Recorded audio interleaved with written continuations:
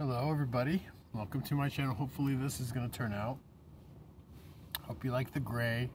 Man, I'm telling you, when I first started going gray, I was like, son of a bitch, right? This is not cool. Especially I started losing hair. I was like, man, this is just, that's why I shaved it. I mean, years ago I remember looking at, when I was like, I was young, I was like in my 30s, I was just like, dude, this is so annoying. Every morning you have to get in there and comb your hair and blah, blah. I was like, so sick of doing that.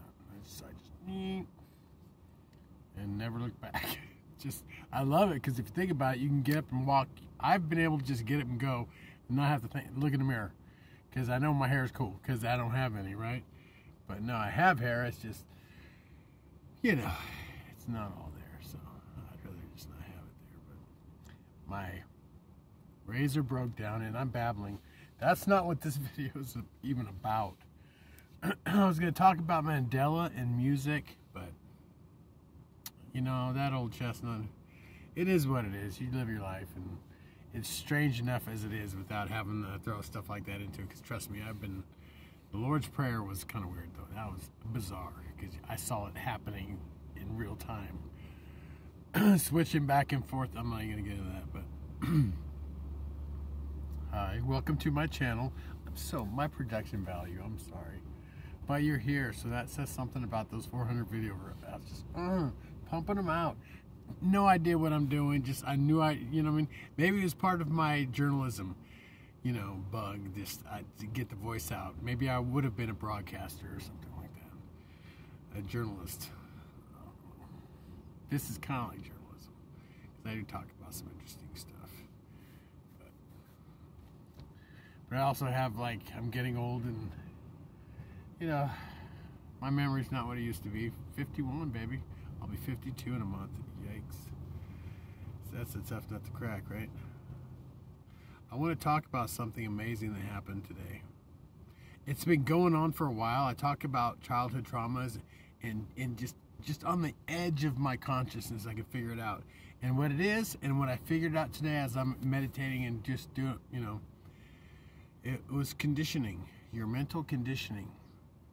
And it's so bizarre how ingrained it is in our society, not just in our patriot article, you know, father figure, you know, discipline, you know, respect for authority. It used to be, oddly enough, it was almost like that JFK thing where there's this innocence about our country, America, where everything felt good and looked good and everything was going on great, and then, you know, they blew his head off and then everything just got fucking ugly and you realize that the good guys were in control of the situation and then it just all went meow. That's kind of like being a dramatic, but the point is there was a point when you could respect authority. You could I mean, you know, granted, John F. Kennedy was a player and he was doing amphetamines, whatever, but the Marilyn Monroe, nice, right? Anyway, the point is I realized it was my mental conditioning.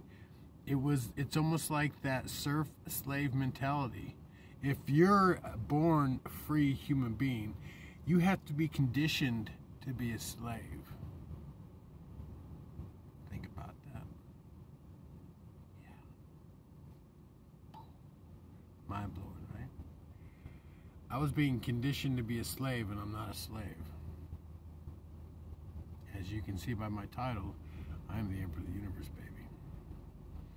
But for some reason, somebody knew that, and they tried to break me. They tried to, and I didn't understand it, but this was from childhood. So, and you know, it's almost like you see those medieval families and how they're all killing each other. Oh, the English were really bad about that. The War of the Roses and all that stuff. I mean, they were just family members whacking each other, just like, you know, if you were even related to the throne, you know, they'd go to your castle and just kill everybody. Be like, wow. It's like, yeah, they're brutal shit, right? Family members. You could see why, and you wouldn't see how that was, you know, related in reality, but people understand power. And if you're a threat, if, you know what I mean? I'm just saying, if you're a threat with power, I'm telling you, I'm powerful. I feel it. And that's why I was really jazzed about the universe tapping into me and using my energy to help others. I thought that was cool. But I just realized that was all part of my breakthrough, all part of my it's kind of like Neo unplugging and realizing that you always had that power. You know what I mean? It's pretty awesome to be honest. It's just like, whoa. Because I'm looking at it and thinking about it, going, that's what it was. My father was conditioning me, but he was conditioned by his environment.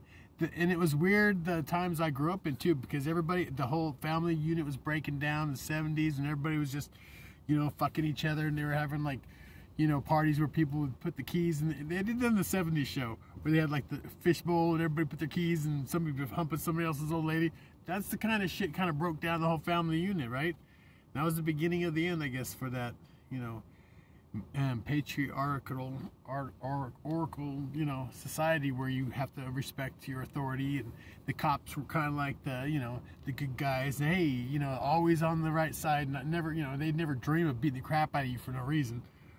Do shit like they do now. It's like, what the fuck, right? But then again, I could do a video about how they turn the cops into the bad guys, and the cops are mentally conditioning themselves to be the bad guys. It's really fucked up because they're following the laws of the people that are trying to get them basically annexed out. So that, how fucked up is that? If you're a cop, you're following the orders of the people, your boss wants to get rid of you, so they want you to look like an asshole, so they're basically giving you fucked up laws that you have to enforce, so you look like a dick. And then people start really not liking cops. Oh, I'm telling you, man, the mind humps that they go into, right? Love and light. But yeah, see, this is part of my, being the emperor, man. I realized I was on the verge of just busting through that childhood fucking bullshit. That slave mentality where you have to fucking put your head down and be subservient. Fuck that bullshit. Choke on I cock, please. I am the emperor of the universe. Please. And I know you're watching, you're an emperor or the empress of your universe, and you can tell them the same thing I did, except maybe you can be nicer about it. But anyway, this is my update. Breakthrough. It was awesome. I was just on that verge, and it was the conditioning. It was the conditioning of a slave. When we're not slaves. We are free from birth, baby. All of us. Every man, woman, and child. But actually, every child born is born free. It's just a matter of conditioning them to be a slave. Wow. Badass. Okay, I'll let you go because it's an awesome video. I love you. God loves you. The universe is digging you. So have a wonderful day. I hope this turned out. Okay, bye.